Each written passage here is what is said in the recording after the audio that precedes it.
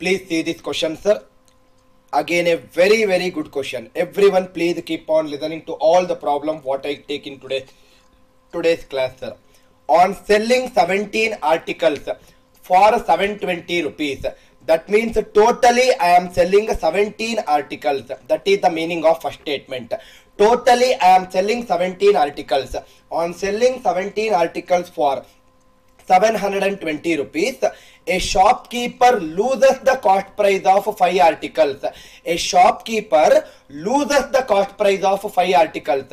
Find the cost price of each article. Find the cost price of each article. Now, to make it very, very easy for you people, I will assume that let the cost price of one article, let the cost price of one article be 1 rupee. Everyone listen carefully, sir. Let the cost price of one article be 1 rupee. What is that they are saying you in this question? They are saying that on selling 17 articles, if one article is costing 1 rupee, on selling 17 articles, that means I want to sell 17 articles.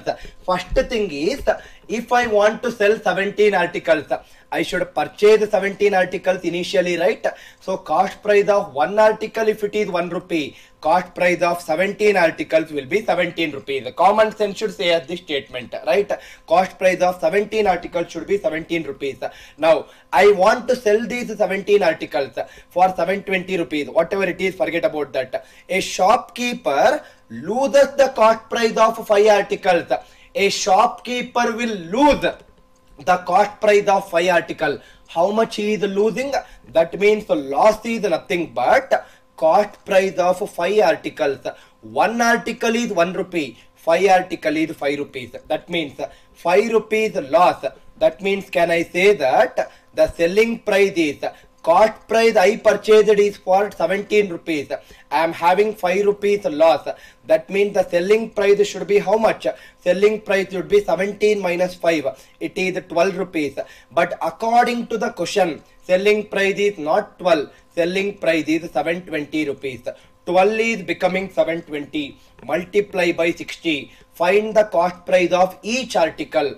Cost price of one article is 1 rupee. That they are asking how much it is totally. That also multiply by 60. 1 into 60 is 60. No formulas is required to solve any question what we use.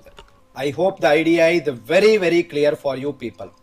For one article I will pay 1 rupee and purchase in some other shop. So I also purchased 17 articles. So I paid 17 rupees. So that 17 articles I should sell it. But when I am selling that 17 articles, I am having loss of 5 articles. One article 1 rupee. 5 article 5 rupee loss. That means I sold it for 12 rupees. Question says 720 into 60 into 60. Now please see the next question. Your question is, if a shopkeeper sold 34 articles for 1 rupee, he will lose 40%. That means if a shopkeeper sold 34 articles for 1 rupee, he will lose 40%. They are saying that selling price of 34 articles, it is nothing but 1 rupee. Selling price of 34 article is 1 rupee. In this process, he will lose 40%. This is what is given in the first statement. Your second statement says, how many articles should he sell for 1 rupee? Selling price of how many articles should happen for 1 rupee so that the profit will be 20%. Profit percentage will be 20% in this case. I hope the idea is clear. I hope the idea is clear. Now, everyone just keep on listening to this problem, sir. Everyone please listen to this problem very, very carefully. Can I say that suppose if it is the price which I am writing here, and suppose if it is the article which I am writing here. Now, it is given in the question that for 34 articles, I am selling at 1 rupee price, right? For 34 articles, I am selling at 1 rupee price. If this is the scenario, I am losing 40% in the transaction. What is the meaning of losing 40%? Losing 40% is nothing but it is 60% what I have with me. I have 60% in my What is that? I have 60% in my pocket. If I have 60% in my pocket, that means that I lost another 40% gaining.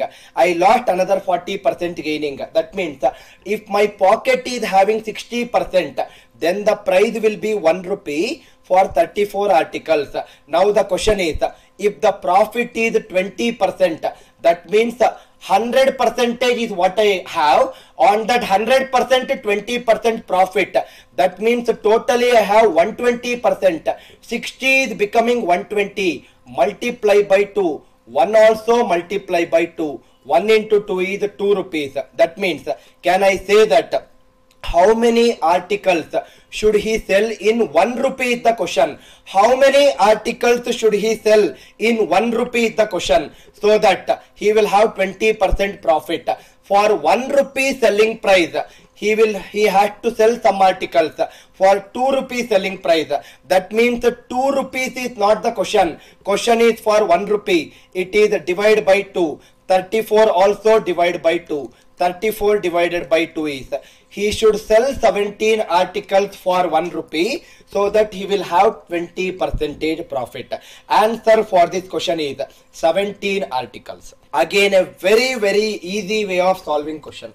Answer for this question is 17 articles he should sell in 1 rupee, so that he will make 20% profit.